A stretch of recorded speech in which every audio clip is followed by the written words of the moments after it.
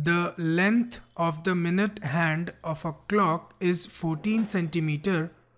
Find the area swept by the minute hand in 5 minutes. इस question में किसी clock के मिनट हैंड का लेंथ आपको गिवन है 14 सेंटीमीटर. आपको ये बताना 5 मिनट्स में ये मिनट हैंड कितना एरिया स्वीप करेगा.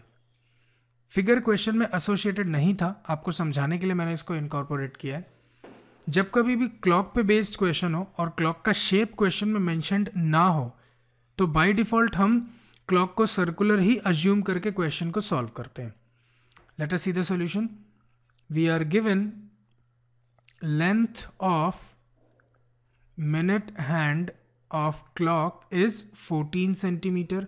इसका मतलब इस सर्कुलर क्लॉक का जो रेडियस है वो 14 सेंटीमीटर है, which implies radius is 14 centimetre.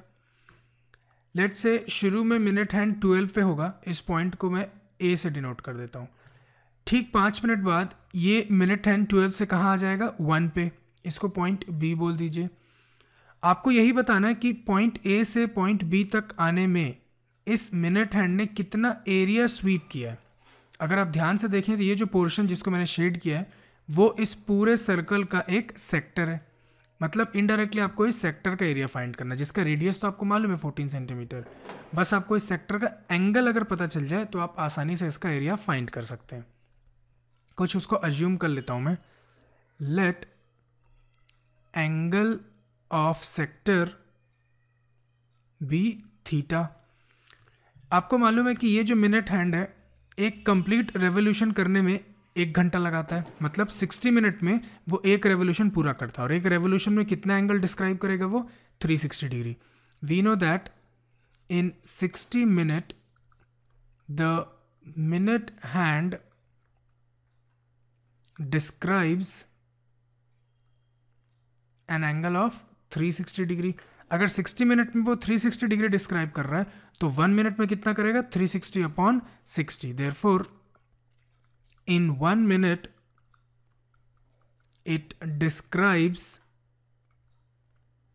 an angle of 360 degree upon 60 which is equal to 6 degree. 0 0 cancel कर दीजिए, 6 6 36 होता है.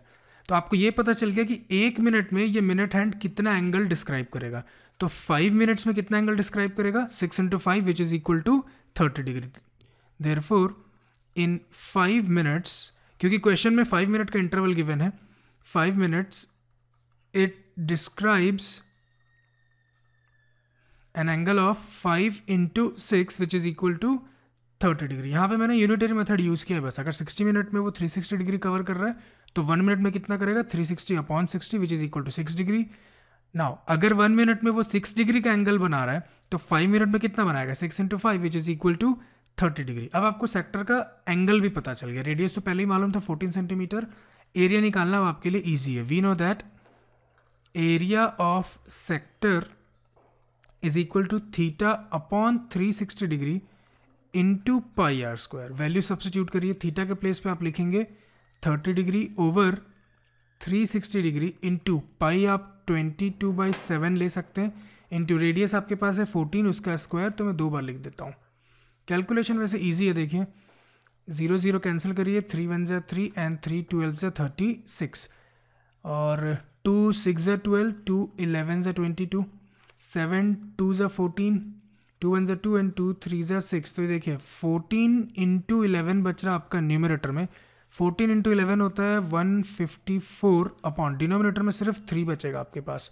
तो फाइनली एरिया ऑफ सेक्टर आपके पास क्या है 154 अपॉन 3 और यूनिट होगा सेंटीमीटर स्क्वायर, क्योंकि लेंथ आपका सेंटीमीटर में था. तो ये जो मिनट हैंड है वो 5 मिनट में कितना एरिया स्वीप कर रहा है 154/3 सेंटीमीटर स्क्वायर. आप चाहें तो इसको लिख भी सकते हैं. Therefore area swept by minute hand of the clock in 5 minutes is 154/3 centimeter square. This completes our solution. Let us see the fourth question.